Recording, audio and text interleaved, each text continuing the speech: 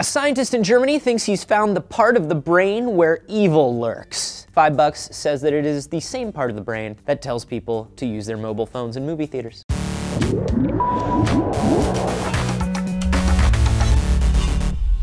Anthony here for DNews, wondering what makes people evil? Oh, sure.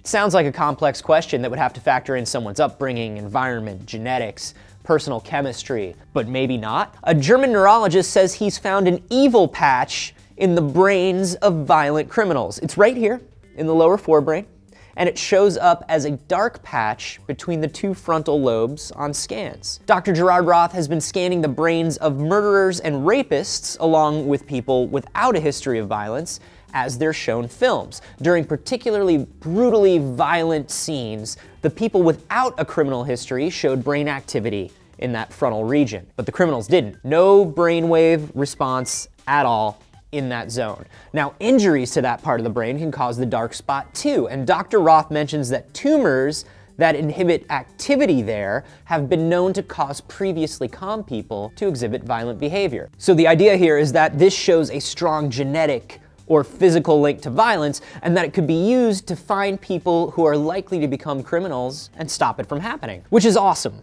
but also really scary. Because it's awesome if we can really identify someone who needs a more supportive environment early on and give them the specialized help we need, but it's scary if this sort of thing was used as, say, submissible evidence against someone on trial, or even possible cause for an arrest, because even if all criminals wind up having the dark spot on their lobe, not everyone with the dark spot is necessarily a criminal. Now, Dr. Roth is definitely hoping that if his research proves true, it'll be used in a positive way, saying it is the task of society to offer widespread support to these children and their parents before they become criminals. Now, a human being is a complex thing, and I have to wonder if it's really this easy. You just point to the spot on the brain that makes people bad guys? Obviously, there's a lot more research to be done here. I would love to know if the criminals that were scanned always had this spot, or if that area of the brain became deadened over time as they got desensitized to committing crimes and acts of violence.